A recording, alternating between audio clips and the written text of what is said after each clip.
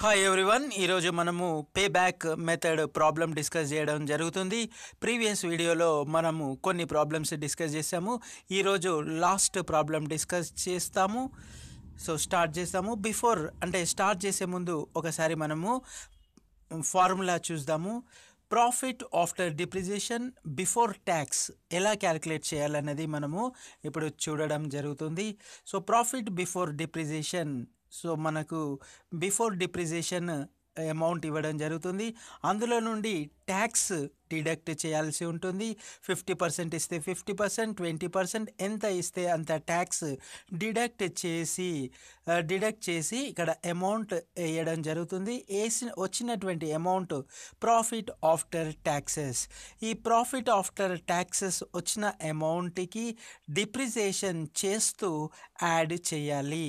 డిప్రిసియేషను cost of ప్రాజెక్ట్కి చేసి ఈ ప్రాఫిట్ ఆఫ్టర్ ట్యాక్స్కి యాడ్ చేస్తే వచ్చినటువంటి అమౌంట్ క్యాష్ ఇన్ఫ్లోగా మనము చూపించడం జరుగుతుంది.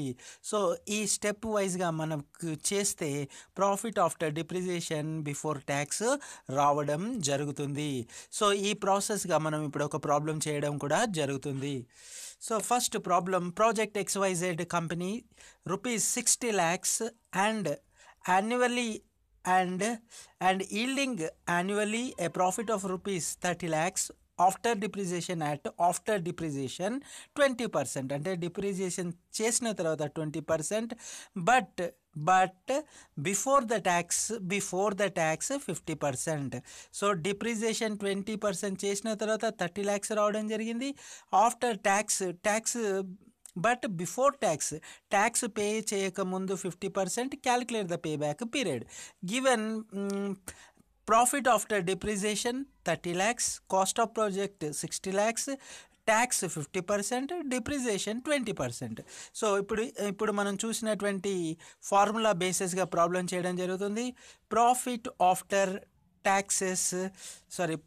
ఆఫ్టర్ డిప్రిసియేషన్ వచ్చేసి 30 lakhs, తర్వాత minus tax 50%.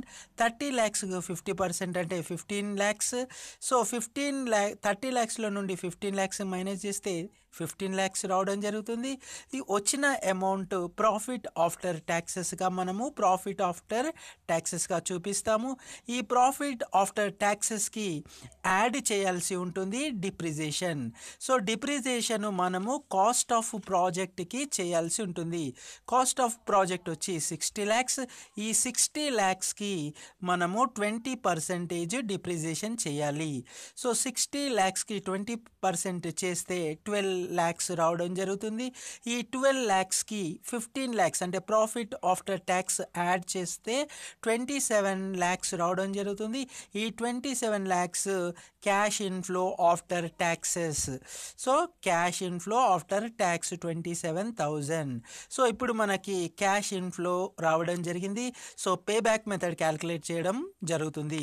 Payback period is equal to initial investment by cash flow per annum. Initial investment వచ్చేసి మనకి 60 lakhs. అదేవిధంగా క్యాష్ ఇన్ఫ్లో వచ్చేసి 27 lakhs.